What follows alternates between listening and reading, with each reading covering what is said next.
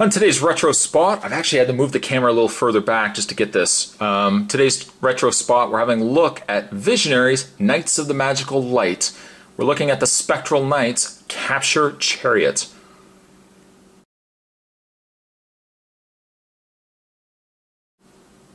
Definitely one of my favorite toys from the 80s.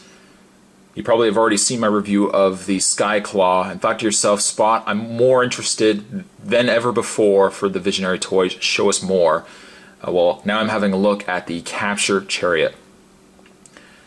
It's a very large box. Again, I'm further back than what I normally would be. And hopefully I can show everything that's in this package. On the front we have this beautiful artwork. Hand-drawn, beautiful artwork of the Capture Chariot. And one of the effects used very frequently in the cartoon, the back holographic points of the actual pods, actually was a hologram of a hand throwing a fireball, and that was used frequently in the cartoon. In fact, I think even in one moment, the hand throwing the fireball actually defeated the summons of destruction. It destroyed the beast of destruction.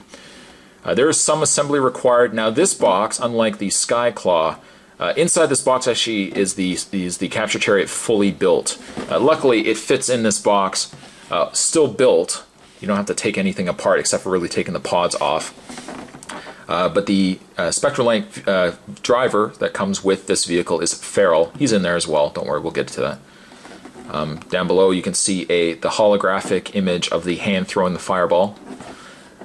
As present with all the carded figures as well as the vehicles, we've got the picture of, the hologram of Merkel in there. On the side of the box, it's pretty much, the light's going to still get it, the side of the box is pretty much the same as the front. 80s toys were really bad for this, if anything. Really good artwork on the front, but then they basically reuse the same artwork everywhere. I don't blame them. I mean, the artwork is really, really good. On the back, we've got a picture of the vehicle. And I can see up at the top there, I can see Leoric, I can see Cryotech, and then down below I can see Feral driving the vehicle.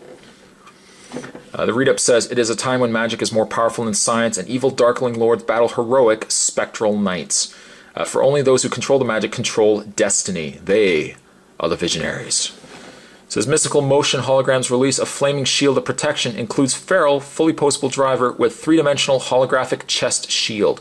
Removable gunner pods act as hovercrafts for aerial reconnaissance missions. Battle Puncher tosses enemy lords out of its way while smashing through fortress-like defenses. A positionable laser cannon disintegrates protective barriers. Free-rolling wheels increase the craft's battle speed." As for Feral's card down below, as mentioned with Mordred as well, for some reason they gave read-ups and summons for the vehicles, even though they didn't use them in the actual show. The Summon of Fire says, "Draw upon the breath of stars and scorch the skies with fiery scars." As for the read-up on Feral, it says, "Feral, a shifty knight with great battle experience and smooth tactical finesse. Only has the ability and the power to drive the awesome Capture Chariot into strategic assault missions." Anyways, what I'm going to do is I'm going to take a bit of a break. I'm going to get this all out, get this all set up, and we're going to get a better look at the Visionaries Capture Chariot. Stick around, guys. There's definitely more to come. And we have the very cool Capture Chariot out of box. Let's first have a look at the Feral. Let's have a look at Feral that comes with the Capture Chariot. We'll zoom in. Now, unlike Mordred, I do have the hat, or the helmet, for Feral. As you can see, somewhat of a generic head sculpt. It's very similar to G.I. Joe's. Like the eyes, the eyebrows, and the hair all kind of usually are one color. I would likely display Feral, though, with the helmet on. I also have the weapon that came with Feral. Now in the show, it's some sort of tuning fork that could shock things. It was kind of like a cat, like, I don't know, like a stun. I don't even know how it would work, considering all power has ceased to exist. I guess being that he can drive the vehicle, he has the energy and the magic to control the vehicle. Maybe it's the same energy that could emit like an electrical charge in the weapon. I don't know. Does Farrell hold it? Yes, he does. You can see there. You can also see the totem down below. The totem of the fox. And surprisingly, the totem actually has held up pretty good since 1987. That's a long time ago. That is a really long time. That's what, 25 years ago? Still has held up. In the way of Farrell's articulation, his head does rotate on a pin, or a ball joint really. A ball joint is in his neck. He has a pin shoulder that will allow the arms to rotate. His arms rotate at the bicep, they bend at the elbow. He has the G.I. Joe style rubber band inside his torso, which then allows his waist to move up and down, around, all the way around, every which way. In his crotch, in his lower torso, he basically has something that looks like a coat hanger. There's a bar that goes across that has a kind of a ball joint on both ends. Those connect to the inner thighs, and then there's a little hook, and then that hook is what loops around the rubber band that sits inside the torso. That's basically how all G.I. Joes and figures such as this have worked. Cops figures, I believe, also had that feature, but you get a lot of movement out of them too. There's a bend at the knee, and that's pretty much it. But all things considered, still pretty good. That then brings us to this. The wonder and the splendor of the captured Chariot. Now, being that Farrell is the driver, it would make sense, of course, that he would sit in the front. That would allow him to charge and power the vehicle. The vehicle, if I turn it upside down, and hopefully Farrell doesn't fall out, there's a wheel on both sides. There's also two large wheels at the back. So moving it is relatively easy. It squeaks a bit, but still, all things considered, it's pretty good. On the front, there is actually hologram stickers placed all the way around the front. Now, Spot has a bit of a confession. This isn't the first capture chariot I bought. I bought actually 2 capture chariots, and I actually Frankensteined what I think is a more complete piece. The initial capture chariot I bought loose, which actually had better front bumpers. The stickers were all intact, and the bumpers worked a lot better. The one I bought in this box, the stickers on here were put on, I don't know, by apparently some child with either no vision or he had his eyes closed, because the stickers were all over the place and a lot of them were really badly damaged. So I ended up taking these front bumpers off of the one capture chariot and I put them back on this piece. The one that came in the box had a better base, like this red main piece to the vehicle. And I think the only other thing I took from the other capture chariot was it had better pods. So probably many collectors have done the exact same thing with their vehicles, or whatever they're collecting. They might end up having to pick up several figures or several vehicles to get a complete and perfect vehicle, or whatever toy they're collecting. Now these front bumpers, basically, you can just press down on the back area here, and that raises these up. The idea is that if some poor darkling lord happens to stumble out eating his lunch, you can hit it and totally knock him flying. Some other features: we've got a rotating gun turret on the middle area here. It doesn't rotate too much, only left and right, but this also raises and lowers. And all things considered, the white plastic has held up pretty good in the turret. I'm sure if I left out the toy for a long period of time on display, which I don't really want to do, this probably might start turning yellow. Also on the sides, we've got the bases that hold the turrets, and you can also rotate those out, like so. In the cartoon, I think they were kind of more out like that, or maybe a little further in. They were about like that, than actually further in. They stuck out just a little bit. You can also see the same Merklin holograms are actually on both sides of the vehicle. And then that pretty much brings us, if I put the vehicle down, that pretty much brings us then to the pods here. The pods are exactly the same. You get two of them. Now the pods have yellowed a bit, unfortunately, in time. I don't think they were a solid white to start off with, but they look like they have gone a little yellowed in time. It is a cockpit, so it holds a. You would hope it holds a Spectral Knight.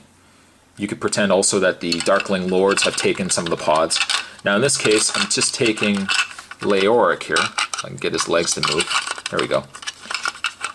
And put his hand. There we go. That's good enough. We've got Leoric, leader of the Spectral Knights, in one of the pods. One thing that always interested me was the fact that there was only 2 pilots per team. You know, Darkling Lords had Recon, that was the guy's name, Recon, and Mordred piloted, of course, the Dagger Assault and the Skyclaw.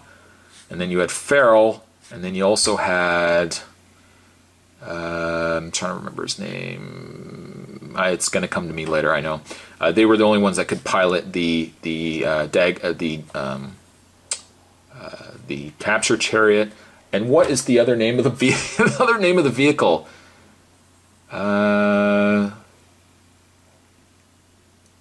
It's going to totally come to me. Don't worry, it's totally going to come to me. I'll probably just put a note in here.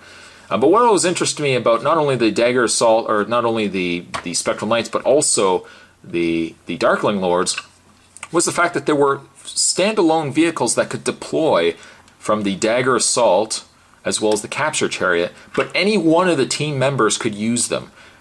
I couldn't figure out why, not unless the pilot charges the entire vehicle, and even when these pods escape or leave the vehicle, there's still energy that's left in them that any one of these, you know, in this case, the Spectral Knights, any one of them could still pilot the pods. It's possible. The hologram on this one is a little. You can kind of see the hand. Maybe this one's a little bit better. We'll try this one here. Yeah, see this in time. Some of these holograms, especially the vehicle holograms, after a while start losing the detail. You can kind of see the hand somewhat. It's there and it's not there. But I'll also bring in another Spectral Knight. I'll bring in Witherquick. Witherquick will sit in the front. Here we go. And we can have them pilot the vehicles. Now the pods themselves can rotate to the front, rotate to the back, because they're just independent. And then you'd have cannons in the front of these as well. But used a lot in the show was these hand holograms. Basically at any one given point, the hand holograms would come out and shoot the fireball at whatever was approaching the Capture Chariot. I don't know why they would really call it a Capture Chariot. There's not really a lot of aspects to it that are capturing. It's basically just launching any poor sucker that's going to walk in front of the vehicle. But still, this is just a great vehicle to have. If I could give a rating to the vehicle, did I actually give a rating to Feral? I'm trying to remember. The problem with getting old, of course, you remember stuff and then you forget things. But the Capture Chariot, though, I'm going to definitely give an 8.52. It's much larger than the Skyclaw. It's a lot smaller than the Dagger Assault. I want to review the Dagger Assault, but I don't know how I'm going to do it yet because it's so large. But the Visionaries, by far, are some of my favorite toys from the 80s. I hope you guys have enjoyed watching this review. I've loved every minute of reviewing this for you guys, although granted my memory isn't what it used to be. But I hope you guys have enjoyed it. Let me know down below what you guys think of this particular toy. Maybe you had it when you were younger. If you are, maybe my age. If you are probably around 10, 11, you probably have no idea what this entire video has been about. But hopefully I have enlightened you guys with some cool toys that this guy, maybe not necessarily owned, but toys that I had at my local toy stores when I was younger. Today's retro spot, we were having a look at the Visionaries Knights of the Magical Light Spectral Knights Capture Chariot in all its splendor. Thanks for watching Zoo, guys. I'll see you guys next time. And in the hopes just to redeem myself a bit in this video, I just remembered the other vehicle name for the Spectral Knights. It was the Lancer Cycle. The Lancer Cycle. I also still have the driver from the Lancer Cycle, which was Ektar. Ektar, Lancer Cycle. Spot redeemed himself, yes? Alright, I just figured I'd tack this video on, guys. I don't know why. But I hope you guys have enjoyed it. I'll see you guys next time. Bye now.